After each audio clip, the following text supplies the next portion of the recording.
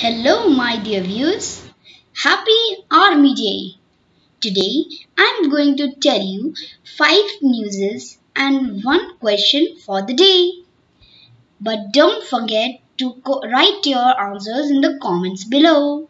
So let's start the news time. So the first news is Trump got impeached for the second time. Imagine that.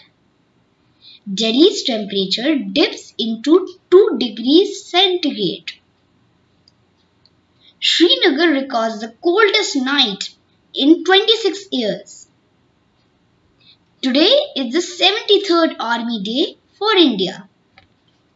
UAE stops the flight from Pakistan over the threats of Israel.